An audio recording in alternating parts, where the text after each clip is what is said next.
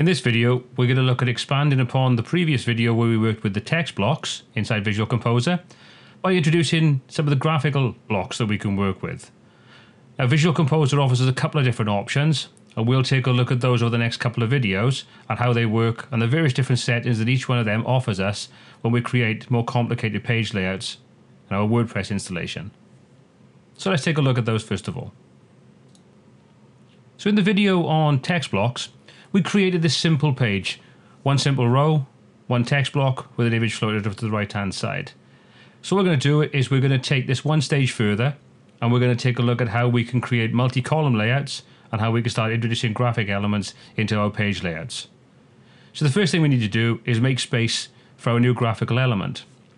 Now we can do that in a couple of different ways. The simplest and quickest way is to just go to this little icon in the top left hand corner and choose the type of column layout that we want. Now you can see Visual Composer offers us a range, so half and half, 1/3, 2/3, and so on. So we're just going to take a simple layout and we're going to turn this into a 2-column layout. And what you find is when we do this, Visual Composer won't get rid of the text content that we already have in here. It'll actually just move that over to the one side for us and give us an empty column ready to start working. So let's click, and as you can see, our text block now is all in the left hand side. Now for this example, I want to put that over to the right hand side.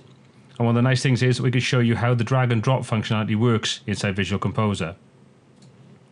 To move this element, all we need to do is take our mouse over the text block, and you'll see we get a little context menu pop up, or a little set of icons in green, and we can just grab the first one, click and hold down with the left mouse button, and drag this to where we want to place it. And in this instance, we want to put that in the right hand block. There you go, and there's our new element, or our element moved over. So that's freed up the first column now, ready to start inputting some graphic information. So let's take a look at how we do that. As with everything in Visual Composer, all we need to do to add a new block or new element to our page is simply click on the plus icon, and that'll bring up the window that allows us to choose all the different types of icons, all the different types of building blocks that we've got available to us. Now you can see we've got a couple of different options available. We've got single image, image gallery, and image carousel. We're going to concentrate on this particular video on the single image option, but in the next two videos we'll take a look at image galleries and image carousels and how they work and the differences between each of these three building blocks. So first of all, let's click and choose to put a single image in. So that'll bring up a window with a range of options available to us. By now you should be familiar with a few of these different options, like the Design Options tab that allows us to choose margins, borders and padding, background images, background colors, lots of other different options. Under the General tab, you'll see we've got things like the animation options will become available to us. We've got extra class names in exactly the same fashion that we've got with quite a lot of the other building blocks we got available in Visual Composer. But obviously we've also got a range of options that are specific to this particular building block. First option we've got available is image, where we can add the image we want to work with. We can choose a specific size. We can choose the alignment of that image, and we can apply a couple of different styles to the image. We can choose to have this link to a larger image, and if we choose to do that, we can put the link for the larger image in there. And as I said, we've got the animations and the extra classes option available to us as well. We've also got a widget title option at the top. Now you'll see this available in quite a lot of the Visual Composer building blocks, and what this will do is it'll place the title that you give it above the particular building block that you're adding in there.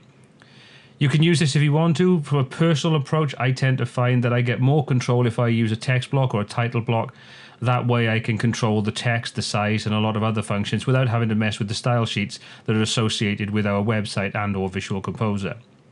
So let's start by adding an image into this particular option. If we click the plus icon, that'll bring up the typical image browser. And as you can see, we've got a couple of files uploaded, and I'm going to choose this one of Weymouth Harbour. I'm just going to say set the image, and that'll put the image into our building block. Align left is correct, that's working for me, but we've got the options of align right or align center. The image style, as you can see, we've got quite a lot of different options. We could round the edges off, we can put shadows, we can put 3D shadows, a whole host of different options are available to us. I'd recommend experimenting with these just to see what they look like and if they kind of fit into the style that you're trying to apply to your particular website. But for now, I'm just going to leave that as default.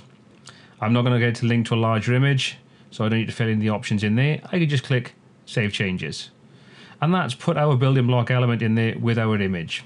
So let's just update that page, and we'll switch over to the front end of the website and see how that looks. Okay, so we're on the front end of our website now, and I've got the Visual Composer page we just created loaded in. Unfortunately, with the theme that we've got available to us, this looks pretty poor, but we'll switch over to another theme in a sort of future video, and I'll show you how it'll look.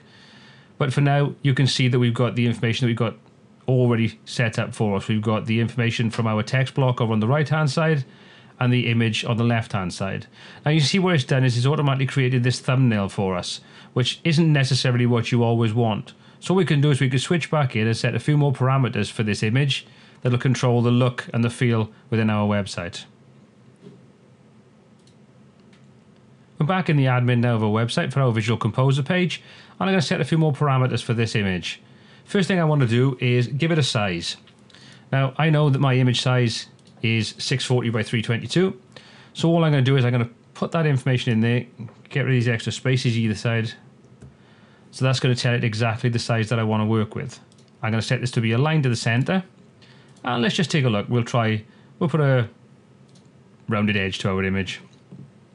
We'll save the changes, and another thing I want to do is I want to change the layout. I'm not really happy with the way this is looking on our design, so I'm going to make a couple of tweaks to this layout.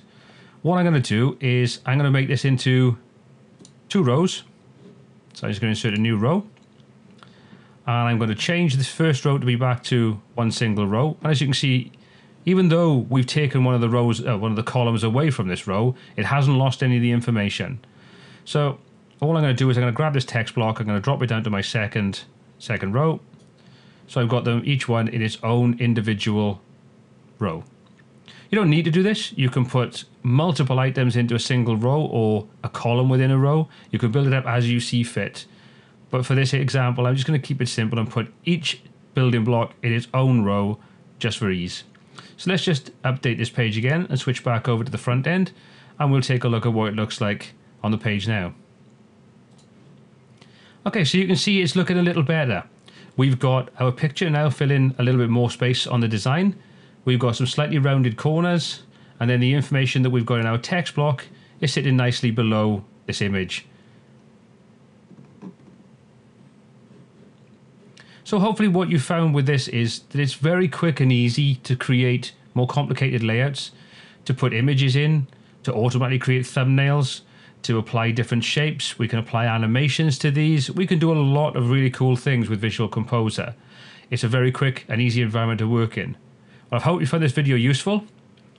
Please subscribe to the channel, check out our new videos as we launch them, and until next time, take care.